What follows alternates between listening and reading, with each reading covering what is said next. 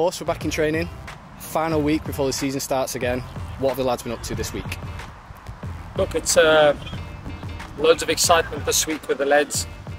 Obviously a long pre-season that we've had, and it's first opportunity to get ready for a game. So it's really exciting what we're working on. We're just focusing on ourselves this week. We don't have too much information and footage on Bedford, so it's a great opportunity for us to focus on ourselves and what we've done throughout the pre-season to improve our game.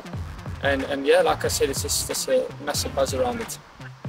Look, the lads are very excited. I expect that they're going to have a little bit of nerves. Looking back at my career, particularly in the beginning when I got an opportunity, there was nervousness, but massive excitement, and you can see smiles on faces. And the youngsters have trained really, really well. They put their hand up, and from a coaching point of view, we're really excited for them too. So yeah, it's a good feeling.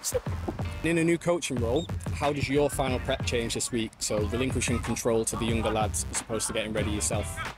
Yeah, look, it's massively different. I feel like I was playing not so long ago, and the prep for it is just so much different now. It's just about trying to, from my point of view, give them loads of confidence. I want these boys to be brave. I want them to have the ball in their hands. Defensively, I want them to go make things happen.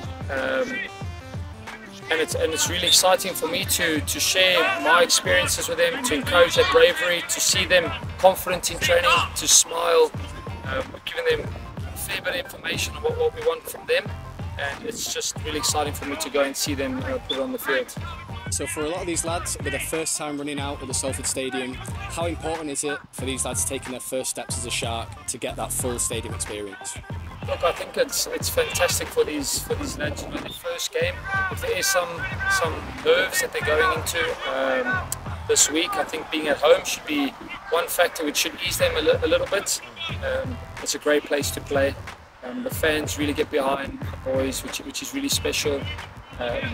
So for it to be at home, and the crowd to come out and support these boys will be massive for them. And how about yourself in terms of this competition, taking your first steps? How important was that to you? Yeah, look, when I was younger, when I was at Exeter Chiefs, I just remember one of my first games was actually against Bath in the Prem Cup, and it was a great opportunity for myself to showcase my ability to the coaches, to put my hand up for selection for the first team moving forward into the Prem. And nothing changes for the youngsters that are playing this week. It's a great opportunity for them. I remember, like it was yesterday, how it felt, and it's really exciting.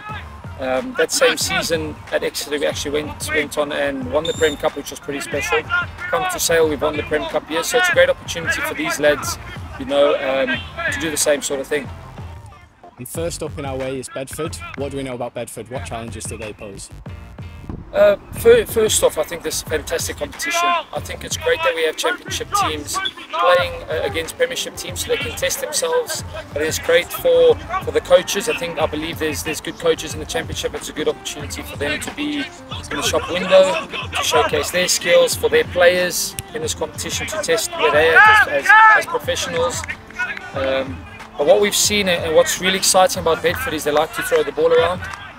They've got skillful backs, skillful fit team which like to throw the ball around, which will test us defensively, which is really exciting for us. And yeah, we don't have too much to go off, but what we have is it's going to be a good challenge.